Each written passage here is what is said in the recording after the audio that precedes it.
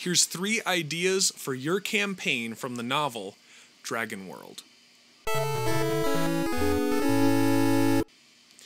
Dragonworld is a fantasy novel written by Byron Preece, Michael Reeves, and illustrated by Joseph Zucker. Joseph Zucker did some really cool art, and apparently he's done some Lord of the Rings artwork as well, which isn't a surprise when you look at some of the beautiful black and white, maybe pencil or charcoal type artwork that's in this book.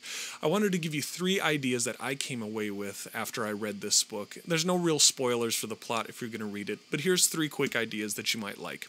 First of all, a war starts, but not for the reason that the players might think. There'll be something else happening behind all this chaos and all this fervor that happens.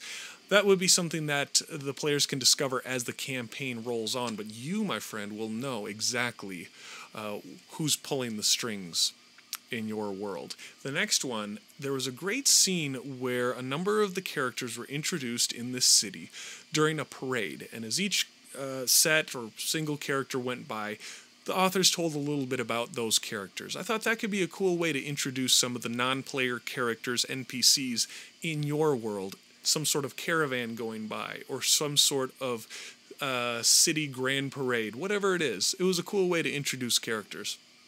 Lastly, airships or wind ships are a big deal in this book. They're kind of like Jabba's sail barge with like the like roof sort of thing over the top of the ship. But underneath them are these crystals that when you pour water on these crystals, they ignite with heat. And that's how these airships or wind ships get their lift.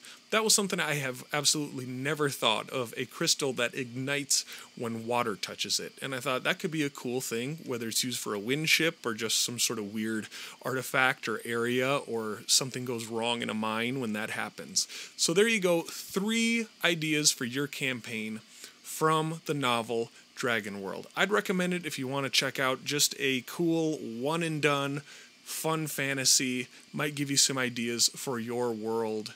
And yeah,